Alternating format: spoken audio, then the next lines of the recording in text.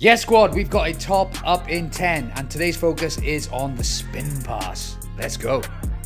Firstly, grab a ball, grab a tennis ball, and do these 3 drills. First one is finger rolls, 3 sets of 10 each side. Straight on to then a wrist roll, so you're making sure you got that tennis ball, squeeze the tennis ball so it's just isolating our wrist, and roll that ball off your fingers. Then we've got a double hand elbow tuck wrist roll, so exactly the same as the last one, but adding that second hand to help with our rotation. 3 sets, 10 reps each side. Yes, light work, and that's you topped up in 10.